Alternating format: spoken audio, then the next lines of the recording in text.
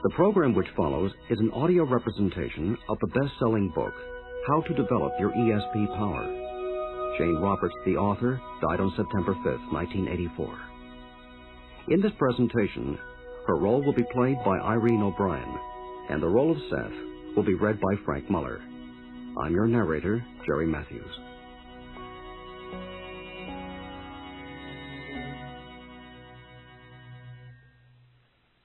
Hello, my name is Jane Roberts.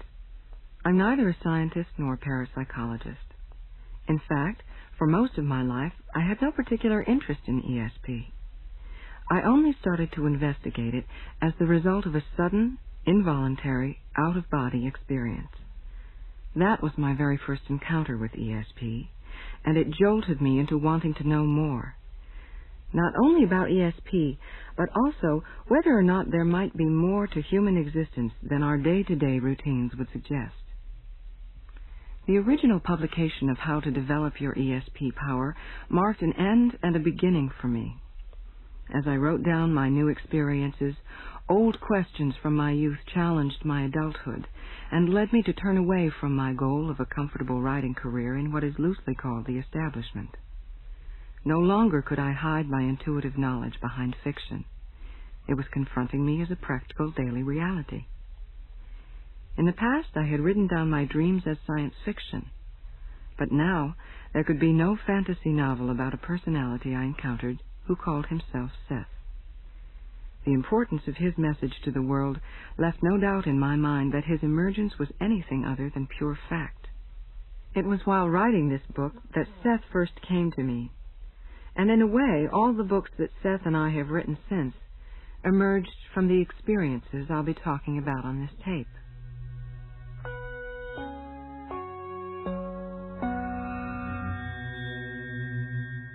Just what is ESP?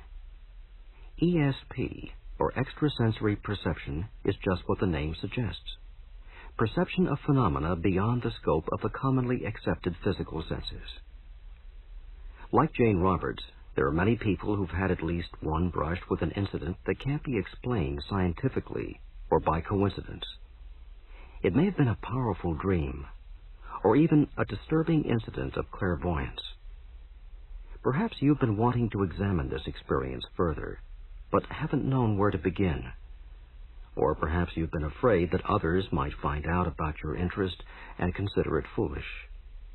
Jane Roberts didn't let the fear of embarrassment conquer her desire to learn more. I was curious enough about my own experience to devise simple experiments and exercises that anyone can do.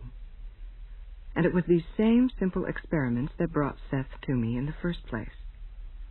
You may already be aware of my work with the Seth materials. He claimed to be an energy personality essence no longer operating in the physical system.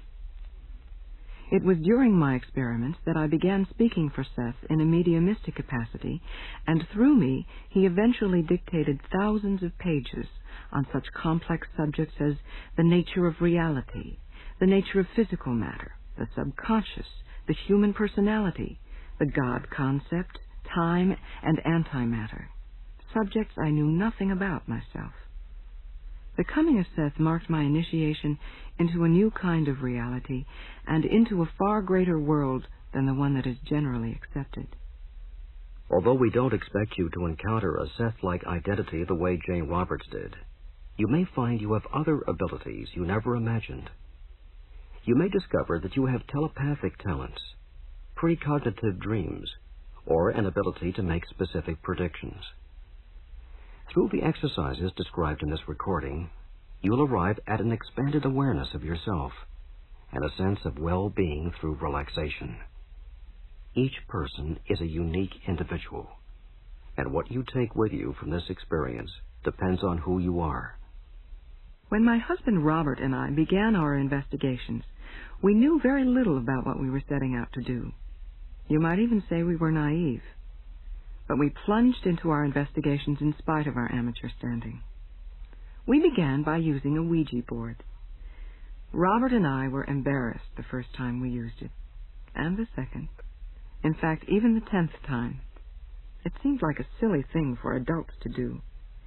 That's because we associate the Ouija board with children's games, but even children find the Ouija board spooky on occasion. When it's used seriously by adults, it puts the unknown at your fingertips. The results may seem bizarre or even outlandish at first, but once you learn to decipher the language, the meanings become clearer.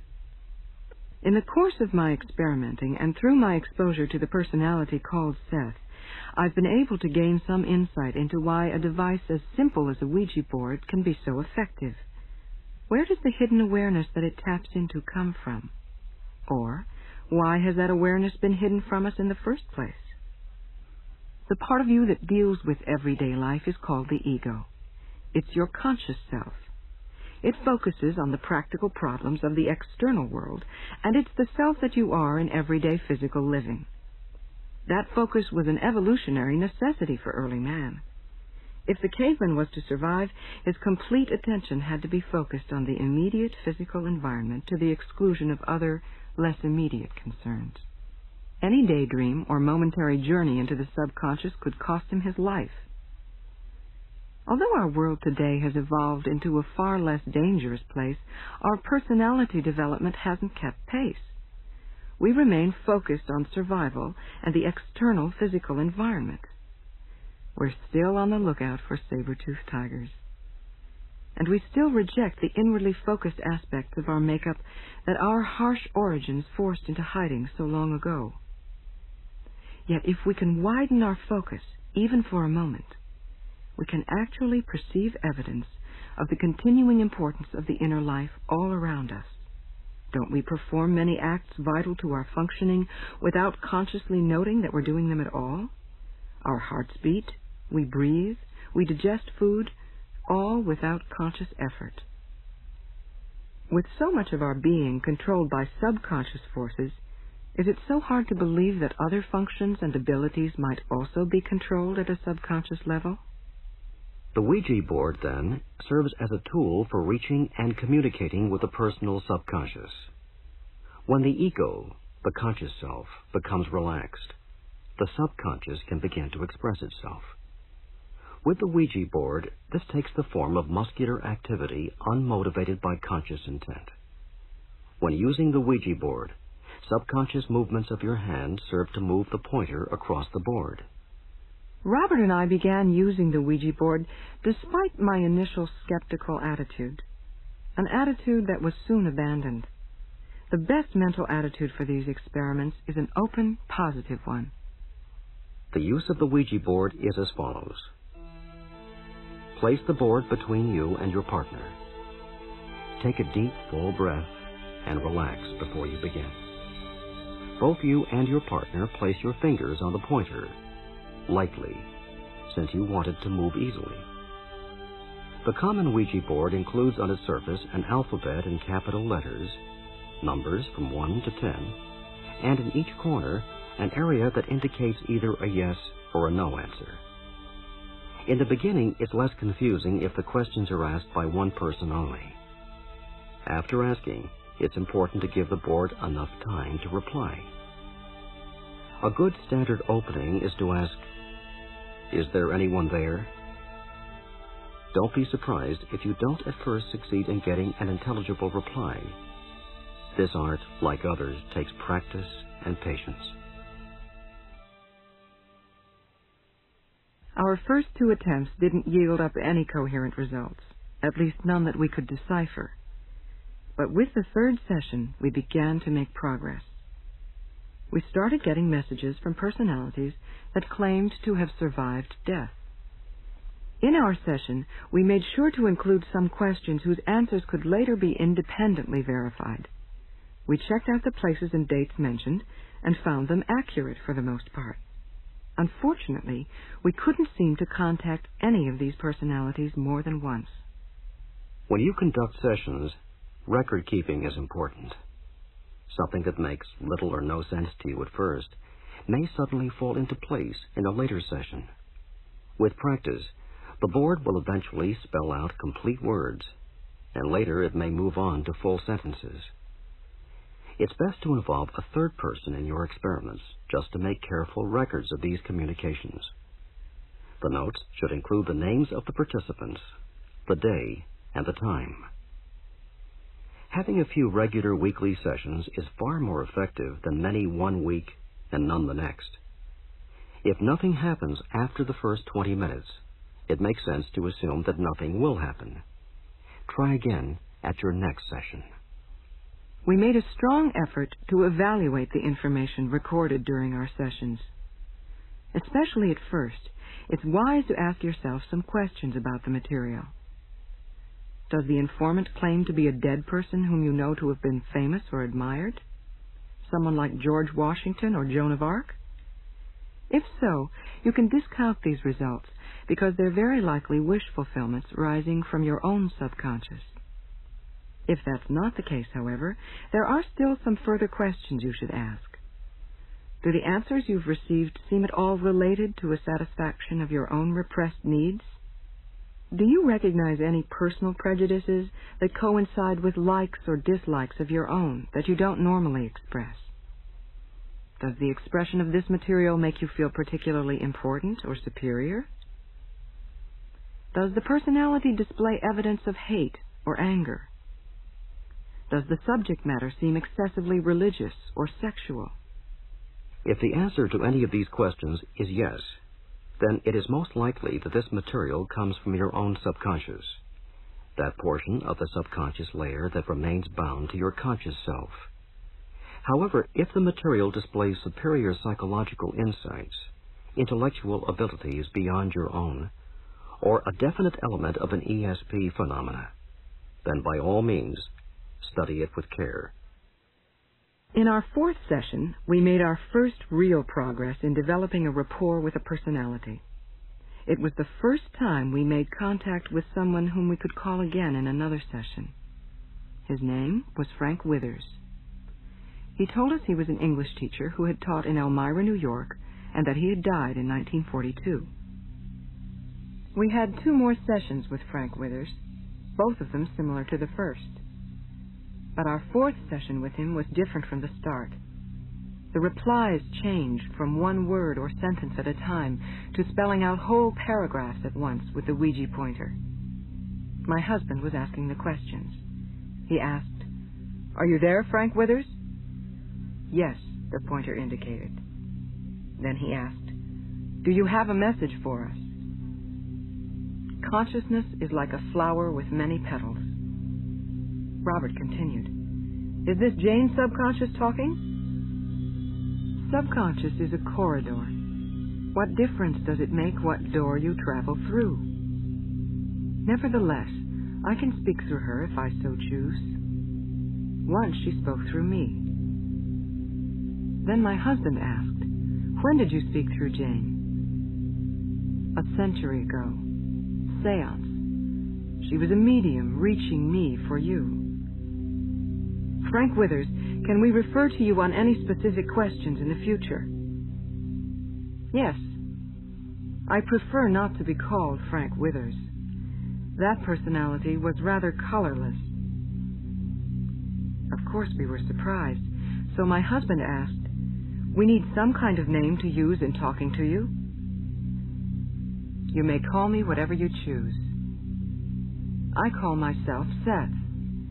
It fits the me of me, the personality most clearly approximating the whole self I am, or am trying to be.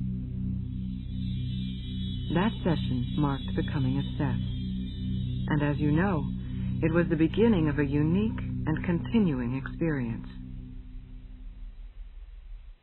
As you continue to work with the Ouija board, you may find that you begin to anticipate the answers to your questions. This can happen right from the beginning, or it may never happen. If it does, it may be a sign that you, like Jane Roberts, are gifted in a particularly rewarding area of extrasensory perception. As our sessions continued, I began feeling more and more uneasy. I was finding that I would pick up whole paragraphs in my mind, while the pointer on the board had barely completed one sentence. Complete sentences would spring to mind, but the words weren't mine. I didn't hear a voice. I simply felt a strong urge to speak the sentences out loud. I was becoming impatient with the slow and laborious way the messages spelled themselves out on the board. But on the other hand, I resisted the urge to speak up. Some of my reluctance came from a fear of having my own ego swept away on a tide of unknown psychological forces. I was stubborn. I would not yield to temptation, at least not quite yet. And then finally, in the middle of our 8th session, I suddenly shoved the board aside, stood up, and began to dictate. At first my voice was normal, but the words were definitely not my own, and soon my voice began to change. Everything on your plane is a materialization of something that exists independent of your plane. Therefore, with your senses are senses that perceive inward. While your regular senses perceive or create an outer world, these senses within perceive or create an inner world. Once you exist on a particular plane, you must be attuned to it without blocking out other perceptions. Survival on a particular plane depends on your concentration on that plane. When survival is more or less satisfied, then you can turn your attention elsewhere. This message was received through voice communication. It's an actual example of some of the first material we received in that manner. It was entirely unplanned, and it was certainly unexpected. From that point on, Seth spoke directly through me, and there was no longer any need for the assistance of the Ouija board.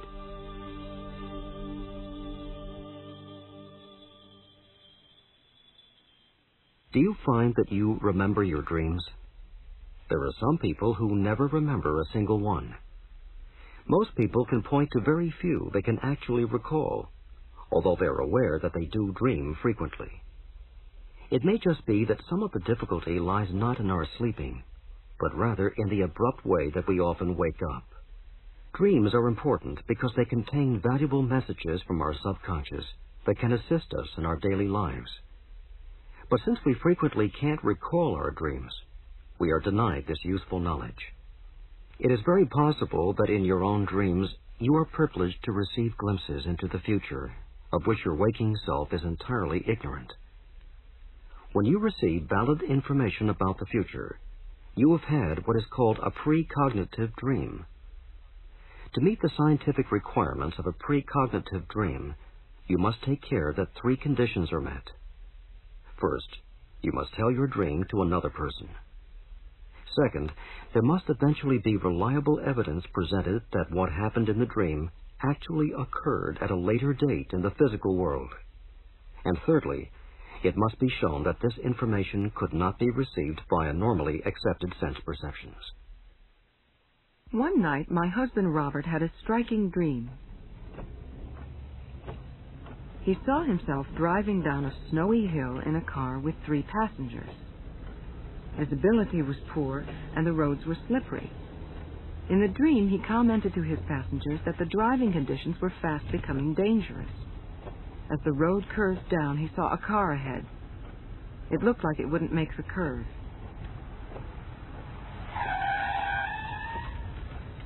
Sure enough, it skidded across the road and wrapped itself around the guardrail on the other side. Robert dreamt this in April. The weather had been marvelous. Easter fell about 4 days later, and Robert's parents came to visit. Late that afternoon, a sudden, unseasonable snowstorm developed, and we decided to drive Robert's parents home while we still could. On the way down the hill, conditions were miserable. Robert was just saying that the road was getting dangerous when suddenly the car in front of us started skidding across the road. There we were, just as in the dream, Robert and his 3 passengers watching the car ahead skid directly into the guardrail. I know that some of my dreams are precognitive. The testimony of my dream notebook is my confirmation. Parapsychologists know that precognitive dreams are a fact, while traditional scientists still search in vain in their laboratories, attempting to measure and quantify the human personality. My own experiences, as well as the testimony of Seth, lead me to believe that past, present, and future must be coexistent. In our dreams, we can move among them freely. It's only the limitations of our ego-laden viewpoint that give us the illusion of being tied to a place we agree to call now. Precognitive dreaming is evidence that there is at least a part of our makeup that is not deceived, that sees from a different, wider perspective. Keeping a dream notebook is an exercise designed to help you recall your dreams and to recognize what information they contain. Buy yourself a conveniently sized notebook and keep it and a pen by your bedside. Before going to sleep, tell yourself firmly that you will remember your dreams on awakening and that you will write them down immediately. Repeat these self-suggestions when you are relaxed and ready to doze off. When you awake in the morning, lie still with your eyes closed. The dreams will still be in your memory. Write them down at once. Do not get out of bed first. It is important that you date your dreams. Also, keep an open space on the page to record notes if and when a dream event actually happens. If you follow these instructions, it probably won't take you longer than a week before you're recalling large segments of your dreams. But that's not to say you should get discouraged if you show no results within the first few days. What you're doing is setting up a new habit, and that always takes time. As you continue this practice, the number of dreams you remember will increase. When it comes to dreams, considerable confusion can result if a dream from one level of the subconscious is interpreted in the light of data that belongs to another level entirely. We will find in many cases dreams originating in the layer of the personal subconscious, the most simple of them being those that have immediate reference to daily life. While it may seem that all dreams are random conglomerations of unrelated events or symbols, we will see that one of the most important attributes of any dream is discrimination. In fact, dream objects are chosen with such precise discrimination that on deep examination they will seem to embody not only data concerning daily existence, but one and every dream object may be seen to apply to many levels of the subconscious at once. Therefore, one dream object may simultaneously represent a simple, daily, and familiar portion of subconscious life, a strongly feared or desired object of the immediate subconscious layer, an event or object from a past life, or a feared or desired event, as the case may be. An equation exists here. One dream object has reality in 4 or 5 layers of reality simultaneously. Often, while writing a letter to a friend, the thought must have occurred to you that it would be so much simpler if you could somehow zap the message over directly. Or, if you've examined your long-distance bill lately, you've probably asked yourself if there might not be a better way to communicate than using the telephone. The term telepathy is used to describe thought transference without resorting to the other known methods of communication. As improbable as it sounds, it is very likely that we all do communicate with each other on a subconscious level much of the time. In fact, it may be that such telepathic messages are received so easily and smoothly that we don't even realize it. The Russians have been experimenting with telepathy, reportedly as a means of communication between Earth and space vehicles. And the U.S. government has been funding research on the relay of telepathic transmissions to volunteers aboard Polaris nuclear submarines. But however large telepathy may loom on the world scene, on this cassette recording, we are concerned with using telepathy in the realm of ordinary, everyday living. I have a neighbor, a teacher in his 30s, who told me of several experiences that he had with telepathy in his own life. One weekend morning, he felt a sudden, very strong impulse to visit his sister for dinner that evening. Though she lived 40 miles away, and he wasn't in the habit of making such trips, he felt compelled to travel to her house for dinner. That afternoon, he finally decided to make the trip. He was just walking out to his car when the telephone rang. He rushed back inside just in time to answer a call from his sister, inviting him over for dinner. She told him that she had thought about calling him all morning, but had hesitated because she didn't think he'd want to make the long drive for such a short visit. Another time, the same neighbor decided to visit his brother, who lived in another town which also happened to be about 40 miles distant. Although he was looking forward to the trip, he found that he had an urge to delay. To make himself feel more rational about his delay, he went out and ran a few errands downtown. When he returned, his telephone rang just as he walked in. He picked up the phone and was surprised to find his brother calling from the local airport, saying that he'd just flown into town for a visit.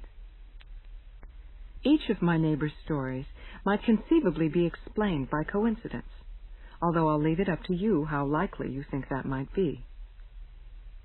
Here's an incident, however, about which I have no doubt, because it was I who got the message. One night, as I lay in bed, before going to sleep, I heard these odd words in my head. Yeah, it's darned expensive. Who the devil's going to pay for it? Aren't there foundations or something to cover this kind of thing? And even more peculiar, I immediately recognized the voice as belonging to a friend of mine, whom I'll call Mr. M. I told Robert about it right then, wrote down the exact words, and noted the time and date. Such a strange comment. I wondered what it could refer to. I knew his father was ill, and I thought perhaps an operation was needed, or some other kind of expensive care. When Robert and I next visited my friend, I asked him if his father's condition had changed recently, and he seemed puzzled. There'd been no change at all. However, when I related the words I had heard, Mrs. M. came to my rescue. On the night in question, the couple had been at a resort hotel which had been vandalized. Mrs. M. remembered her husband standing with the manager discussing the likely cost of repairs. In these words, "Yeah, it's darned expensive. Who the devil's going to pay for it? Aren't there foundations or something to cover this kind of thing?" Apparently he had meant to say insurance companies, but had used the word foundations instead.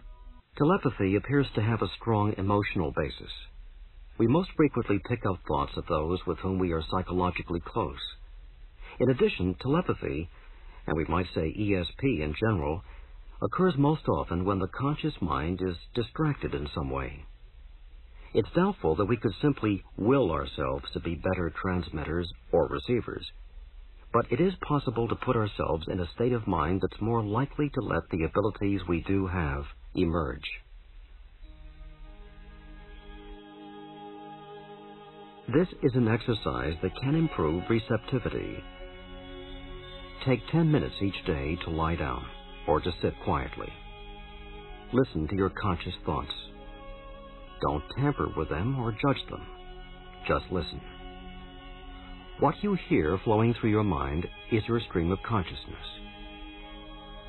When you've learned to recognize the stream of consciousness, start to ignore it. As you become more able to do so, you will become aware of what lies just beneath. You may hear words that seem meaningless. You may see pictures glow and fade. You may even hear one or more voices. If you hear voices you recognize, or words that make sense, write them down. If you see images of people you know, jot down a description of what you see.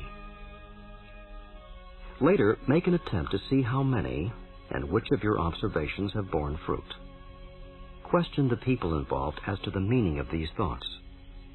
Until you've checked, you won't know whether or not you received legitimate information.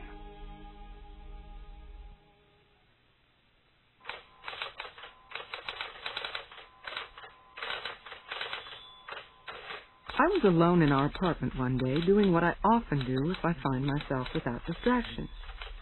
I was typing away, working in fact on this very material.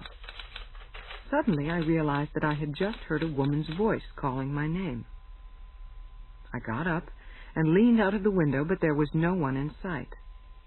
But because of my training, I put an entry in my notebook with the time, 9:15, and I went right back to work. About 20 minutes later, I got the urge to call a friend of mine, a Mrs. S. As we don't have a phone, I went over to a neighbor's to call. When I reached Mrs. S., she was delighted that I had called because she had some news for me and had been wishing I had a phone so she could give me a ring. Sure enough, when I got back to my typewriter, my notebook entry was right there, staring me in the face. 9:15, heard a voice. Sounded like Mrs. S. Your next exercise is aimed at discovering the number of telepathic instances in your daily life that normally would go unrecognized. You'll need another notebook for this one. Write down each of these stray thoughts as they occur. Be sure to date each entry and note the time. Jot down any strong hunches, notions, or other thoughts as they pop into your head, even if they seem unrelated to the situation you're in at the moment. Just as with your dream notebook, you won't actually have made any discoveries until you check with the people involved. At that point, you can enter your margin notes as to the accuracy and meaning of your original entries. That's essential in training yourself to naturally home in on the signals coming in, helping to separate them from the general static of life. Let's assume, for the sake of example, that you'd like to send a telepathic communication to a distant person. The question that naturally occurs is to wonder what the chances are that that person will receive the message. The nature of the thought that is received by that person is determined by many factors. These few are the most essential. First is the original intensity of your thought. Second is your ability to duplicate that thought and the relative stability of the electrical thought unit as formed by you. Third is your knowledge or lack of knowledge of the range of frequencies that ordinarily compose the thoughts of the person who is to be the receiver. Now, your target receiver will understand or interpret your thought in the intensity range that he is in the habit of using himself. Some, or a portion of your transmitted thought may fall within his range, and some may not. He may pick up portions of the thought that are similar to your original thought. Now, I've already mentioned that emotions possess an electrical reality. Thoughts formed and sent out within the impulse range of emotion often succeed because of the peculiar nature of emotional electrical impulses. They have a particularly strong electrical mass and fall within powerful intensities. Therefore, thoughts formed under a strong emotional impetus will carry greater vividness, have a greater tendency toward duplication, and are apt to be interpreted with some success.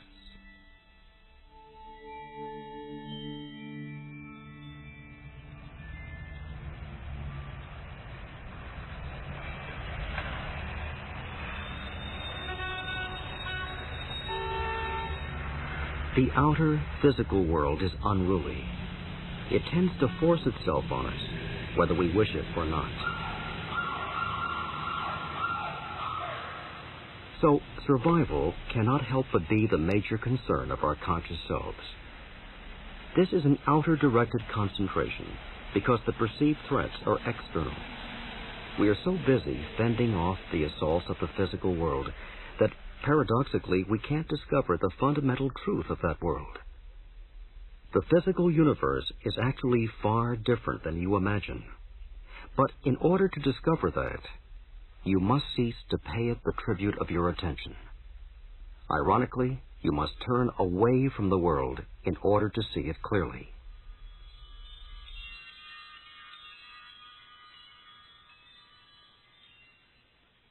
When we focus our consciousness inward, we rid ourselves of the rigid limitations of the senses, and through experience, we can even learn to see past our personal subconscious to the realities beyond. And one of the best ways to change the focus of your awareness from outer to inner reality is through the trance state. A trance state is merely a condition of increased concentration.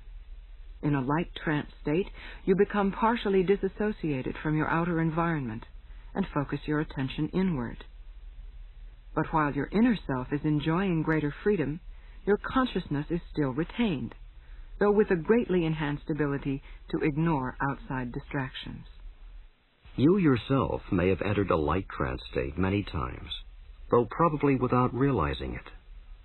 Every time you concentrate on a problem to the exclusion of all else, you are most likely in a type of trance state, even while you are doing activities as common as watching a movie or television, or even reading a book.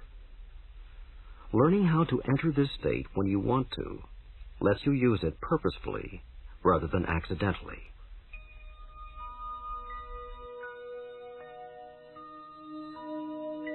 Listen to my voice. You will now learn how to hypnotize yourself into a light trance. First, sit in a comfortable chair or lie down on a bed. Close your eyes. Beginning at the soles of your feet, relax all your muscles in sequence. Speak aloud or to yourself that you will relax completely. Follow this procedure while slowly progressing through all your muscles. Go slowly up your calves, then to your thighs, your abdominal area, your hips, your back, through the body to your spinal cord, and up to your neck. Imagine the relaxation spreading through your shoulders, down your arms to your elbows, into your hands, spreading down to your fingertips. Now, imagine this relaxation spreading up from your shoulders to your neck, up to your throat, spreading over your jaw, your facial muscles, over your brow, throughout your scalp. Feel the tension leave your body, radiating away from the top of your head until there's no more left to exude. You are now completely and totally relaxed. Tell yourself that you will not fall asleep and that you will snap out of this state whenever you choose. You will probably notice little difference from your normal feeling of awareness. You might even doubt that you are actually in a trance. Don't let that trouble you. It's natural to feel that way at first. Continue keeping your eyes closed. You will be aware of your surroundings, but you will no longer be interested or concerned about them.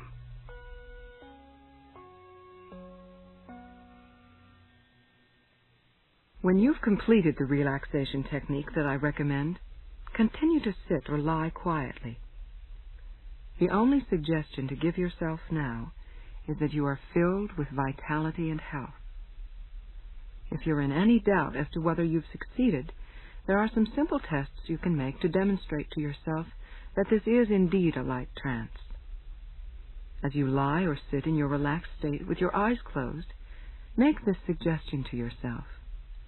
Tell yourself that you can't open your eyes, that the harder you try, the more firmly closed they'll become. You'll be surprised to find out that for the moment your suggestion to yourself has come true. Your eyes will stay closed. That is, until you remove the suggestion by making a counter-suggestion that you can open your eyes normally whenever you wish. Aside from being useful as a stepping stone toward a deeper trance, the state of relaxation you've achieved has many benefits. It effectively relieves nervousness, and I've even used the light trance to help reduce my pain and discomfort in the dentist's office.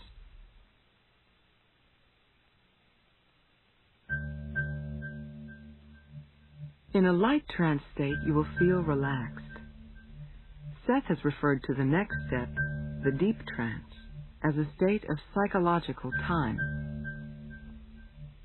The waking state of consciousness is characterized by an evenly regulating sense of time.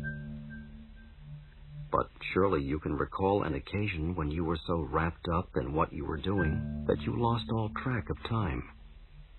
You may even remember feeling as though you had slipped outside the bounds of time.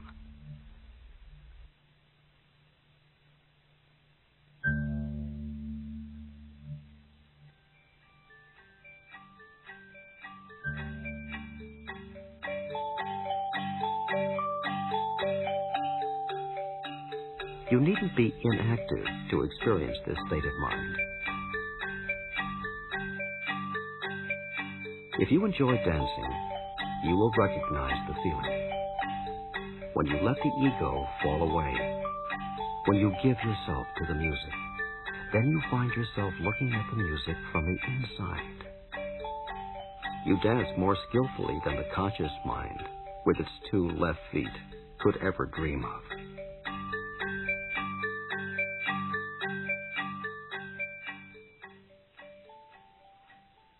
Your body seems to perform on its own. I stress the differentiation of the trance state from the non-trance condition by recognizing how it affects the ego. The ego is always trying to pull you back towards your physical environment. In the light trance state, you need to emerge from the ego cocoon because that protection is also isolation. A corn husk protects the kernels within, but it also hides the glory of the ripened plant. If you remain wrapped in the ego, you are protected, but you are also cut off from the wider world. Now you have a journey, a short way to go. Look inward further. By doing this, you allow yourself to open, like a bud unfolding, to the extrasensory perceptions that have been blocked before. When such an intense inward concentration is achieved, it is called a deep trance state. You can enter the deep trance state from the light trance we've already described. Assure yourself that you can deepen the trance and give full attention to your inner reality. Repeat that affirmation to yourself. It will help you to let go of your ties to the physical world if you assure yourself that you will snap out of the trance state either within a specific time or at any other time you might choose. Next, make an auto-suggestion that you are now able to extend your consciousness and expand it. Tell yourself that there are no limitations to your own inner awareness. Try to feel your relationship to the universe. Don't think. Feel what you are experiencing. As in all of your experimenting, it is wise to keep careful documentation. Initiate a trance notebook. After each session, immediately record your experiences while the details are still fresh. Trance sessions are also better performed on some regular basis, rather than helter-skelter. Don't be discouraged if you don't produce spectacular results. Keep each session under 30 minutes, whatever may be happening or not happening during that time.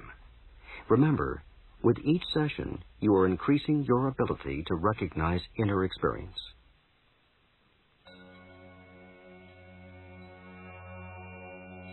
As you continue your practice of the trance state, you will come to realize that there are no limitations to the self. For the self, as a part of action, has no boundaries except those imaginary ones given to it by the ego. We find, therefore, no limitations to the self, neither top nor bottom. The self is not enclosed within the bony skull. You call your thoughts your own, and yet you can't hold them. They are transformed without your conscious knowledge, and the self expands. Nor is the self limited by time and space, for in dreams you have an actuality that has nothing to do with time nor space, and these dream experiences change and alter your personality. You are familiar only with a small portion of the self. You are much more than you think you are.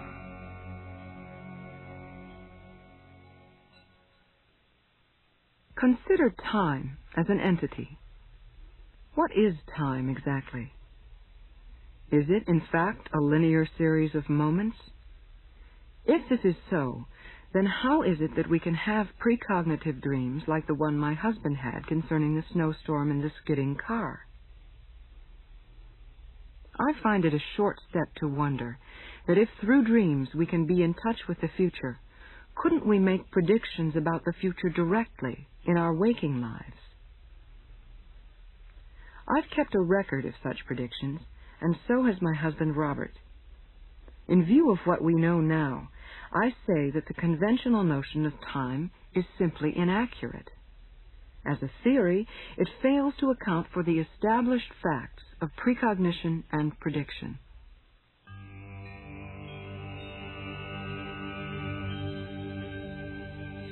In actuality, there is only the spacious present, so spacious that it cannot be explored all at once in your terms. Hence your arbitrary division of it into large rooms of past, present, and future. You are in the spacious present now. You were in the spacious present yesterday, and you will still be in it in your tomorrow. In the spacious present as it exists in actuality, all things that have existed still exist, and all things that shall exist in your tomorrow already do exist. You, on your plane, cannot experience such reality except in a very limited fashion, and you cannot experience such a reality spontaneously. But spontaneity is the quality of the spacious present. Fortunately, the spacious present is a concept that we can test for ourselves, or at least we can test that portion of it that we are capable of comprehending. The existence of the spacious present indicates that it should be possible to actually make predictions about that part of the whole that we call the future. Once again, a notebook is required. Fortunately, the task itself is brief. All you need do is choose a 5-minute period during the day when you can be alone to jot down your very own predictions. Again, include the date and time in the margin. From there on, the process is simplicity itself. Just write down whatever comes to mind. It could be a single word, a phrase, or even a complete sentence. It doesn't need to be in the form of a prediction. If only one word comes to mind, like the word lilac, for example, just write that down and go on to the next. Keep going until you have 5 items listed. Even if your entries don't appear to make sense, don't make any changes. The sense may be revealed in the events that transpire, which of course implies, as with your dreams, the second half of the task is to analyze the entries later to see how they came out. Robert and I have kept daily prediction books over the course of many years now. The entries seem quite arbitrary at first glance. For example, this is one of Robert's. One day he included the single word halitosis. It seemed peculiar even to him. But later that day he received a letter from a doctor who happens to be the one man we both know with chronically foul-smelling breath. And here's an example of one of my own predictions. It's for a November 16th, and it says, "A stranger in the house." As it happened, Robert and I went out dancing that evening, so the next day I marked the prediction as meaningless. Then 2 days later, we discovered that a friend had come over to our house that evening with a relative who was a stranger to us. These may seem like trivial predictions, and I suppose they are in one way, but in another they are really very important, since they indicate strongly that we do know more about what the future holds than others would have us believe.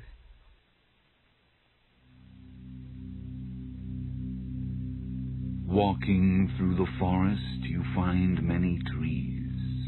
Time can be conceived of as the entire forest. You, however, see a tree in front of you and call it the future. You think that the tree was not there before because you had not come to it yet. The tree behind you call the past.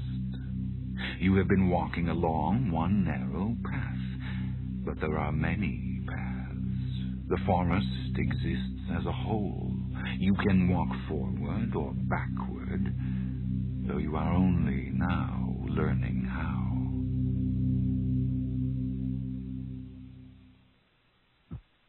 In this somewhat abbreviated introduction to the world of extrasensory perception, we have pretty well shattered the old myth of a human personality tightly bound by space, time, and physical matter.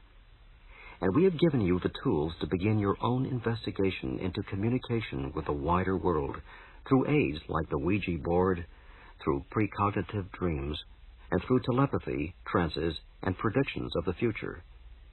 How far you get on your own will be determined in large part on your desire to pursue these intriguing powers and abilities that we're only now beginning to grasp. According to Seth, the term ESP is needed because of Western man's refusal to accept his entire self, and that anything not detected by the traditional five senses therefore winds up having the word extra tacked on to its definition. But now is the time to free ourselves from this narrow-mindedness. We must now come to grips with the intangible parts of ourselves and allow the undiscovered self to emerge with full use and knowledge of our potential. Considering that crying need, I'll leave you with these words from one who has done much to bring about this new understanding. The human personality has no limitations except those which it accepts. There are no limits to its development or growth if it will accept no limits. There are no boundaries to the self except those which it arbitrarily creates and perpetuates. There is no veil through which human perception cannot see, except the veil of ignorance which is pulled down by the materialistic ego. The inquiring intuitions and the searching self, like the summer winds, can travel in small and large spaces, can know of actualities that are more minute than pinheads and more massive than galaxies. The power of the human personality, in the most practical manner, can be seen as unlimited.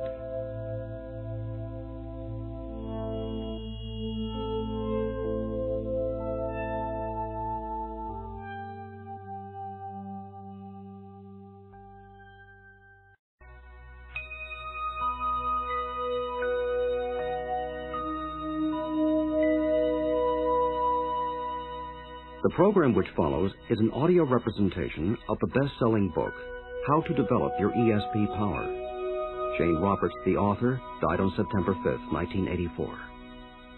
In this presentation, her role will be played by Irene O'Brien, and the role of Seth will be read by Frank Muller.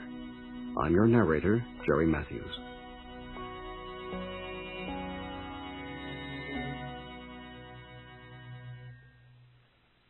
Hello, my name is Jane Roberts. I'm neither a scientist nor a parapsychologist. In fact, for most of my life, I had no particular interest in ESP.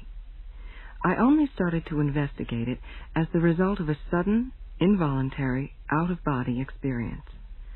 That was my very first encounter with ESP, and it jolted me into wanting to know more. Not only about ESP, but also whether or not there might be more to human existence than our day-to-day routines would suggest. The original publication of How to Develop Your ESP Power marked an end and a beginning for me.